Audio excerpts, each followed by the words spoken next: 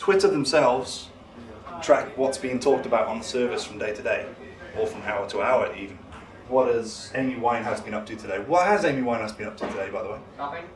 I saw her on the news earlier, but the sound was down. She got very, very drunk on stage. Brilliant! I approve. So yeah, Trends will let the entire Twitter audience, if they want to look at that kind of thing, see what's going on. So I'm going to follow with a couple of examples of successful campaigns and perhaps campaigns that I just like. The next slide is about something that makes me a bit excited. It doesn't make me excited in the way that the Australian Christian lobby expect it to make me excited.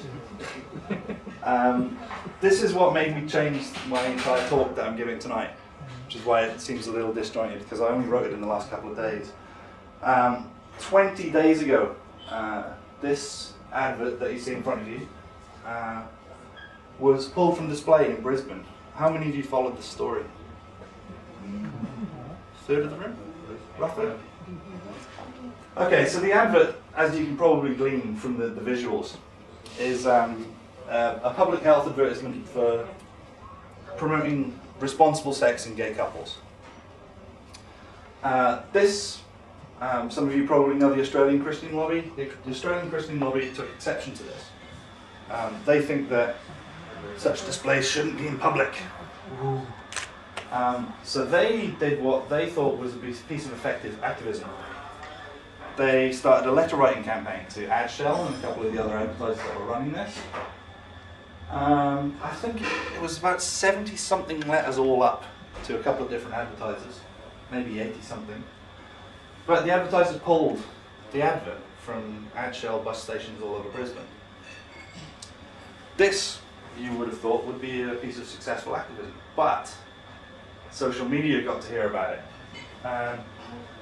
On 31st of May, I believe, the advert was pulled towards the middle of the day. On the morning of the 1st of June,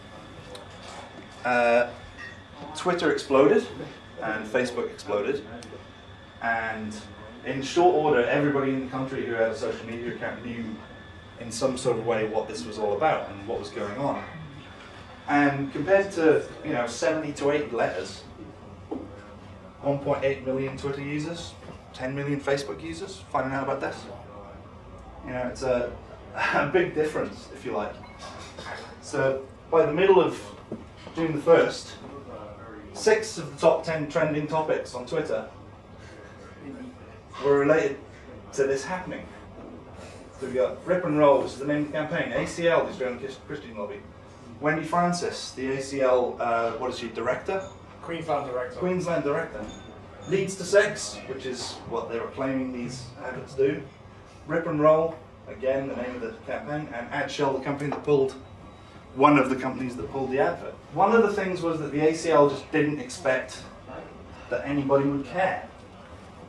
But people do care. I mean, the Australian public are, for a start, majority pro-gay marriage, but this isn't even about pro-gay marriage, this is about responsible sex in relationships and preventing disease. This is quite, a no-brainer, really. But really, within 24 hours, social media had overturned the entire campaign that the ACL had started. This kind of, I'd like to say it stunned me. It didn't really stun me because I had the feeling that this is what we could achieve online. But it was a bit of a surprise for it to happen the way it did. It happened so fast. It's like, boom. At the end of June the 1st, Adshell had reinstated the adverts. And not only that, there were a whole load more public health adverts that got put up as a result. So imagine what this can do for skeptical activism.